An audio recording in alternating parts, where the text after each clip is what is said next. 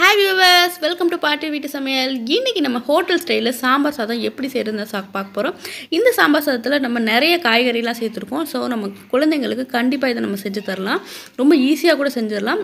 இத பார்க்கிறதுக்கு முன்னாடி எங்க சேனலை நீங்க Subscribe பண்ணலைனா மறக்காம Subscribe பண்ணிருங்க. பக்கத்துல இருக்க பெல் பட்டனை நீங்க கிளிக் பண்ணுங்க. அப்பதான் நான் போடுற வீடியோஸ் எல்லாமே உங்களுக்கு நோட்டிஃபிகேஷனா வரும். வாங்க இத எப்படி ஈஸியா செய்யலாம்னு சொல்லி பார்த்தறலாம்.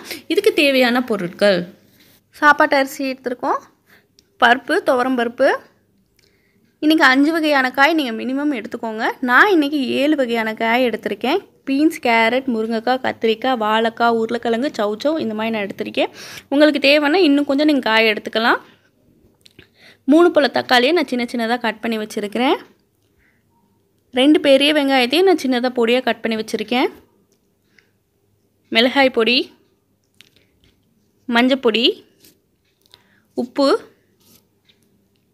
காய் எல்லாத்தையுமே ஒரு குக்கர்ல நம்ம ஆட் பண்ணிட்டு இதோட நம்ம தக்காளி பழத்தை இதல சேர்த்துறலாம். சேர்த்துட்டு வெங்காயத்தை இதோட நம்ம சேர்த்துறலாம். சேர்த்துட்டு இதுக்கு மிளகாய் பொடி நம்ம போட்டுறலாம். நான் சின்ன ஸ்பூன்ல 2 ஸ்பூன் போடுறேன். போட்டுட்டு இதுக்கு தேவையான அளவு உப்பு சேர்த்துறலாம். சேர்த்துட்டு கொஞ்சம் தண்ணி ஊத்தி நம்ம இத ஒரு 2 விசில் விட்டுறலாம். காஞ்ச கொத்தமல்லி 2 ஸ்பூன் இதல சேர்த்துக்கலாம். இந்த ஸ்பூன்ல தான் இன்னைக்கு எல்லா அளவும் எடுத்துக்க போறேன். கடலை பருப்பு 1 ஸ்பூன். இதோட உளுந்தம் பருப்பு 1 ஸ்பூன் சேர்த்துக்கலாம். மிளகு 1 ஸ்பூன். 1/4 டீஸ்பூன் வெந்தயம்.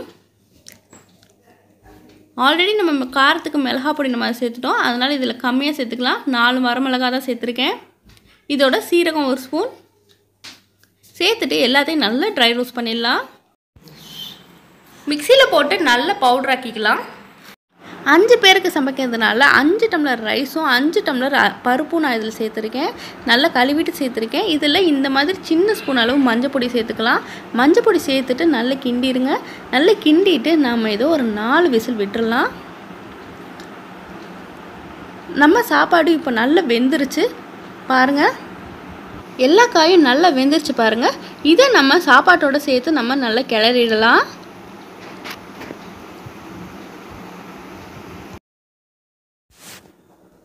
இந்த சாப்பாட்டோட நம்ம கரைச்சி வச்சிருக்க புளியை நம்ம சேர்த்துடலாம்.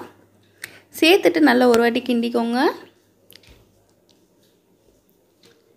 நம்ம அரைச்சி வச்சிருக்க மசாலா பவுடர் இருக்குல்ல, அதையும் நம்ம இதில் சேர்த்துடலாம்.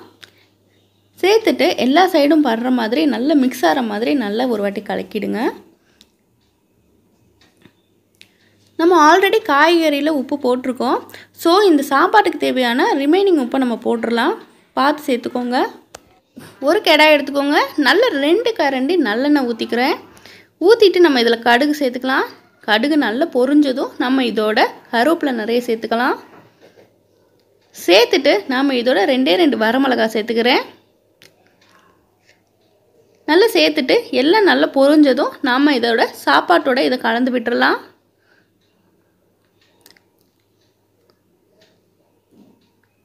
நல்லா கலந்து விட்டுருங்க. 2 ஸ்பூன் நெய் ஜஸ்ட் ஃப்ளேவருக்காக தான் சேர்க்குறேன். சேர்த்துட்டு கொஞ்சம் கொத்தமல்லி சேர்த்துட்டு நம்ம இந்த சாம்பார் சாதத்தை நம்ம எடுத்துடலாம். அவ்வளோதாங்க, நம்ம சூப்பரான சாம்பார் சாதம் இப்போ ரெடி ஆகிடுச்சு. இந்த சாம்பார் சாதத்தை நீங்களும் வீட்டில் ட்ரை பண்ணி பாருங்கள். கண்டிப்பாக உங்களுக்கு பிடிக்கும். இது அவ்வளோ ஃப்ளேவர்டாக இருக்கும். சாப்பிட்றதுக்கும் அவ்வளோ டேஸ்டியாக இருக்கும். கண்டிப்பாக நீங்கள் செஞ்சு பாருங்கள்.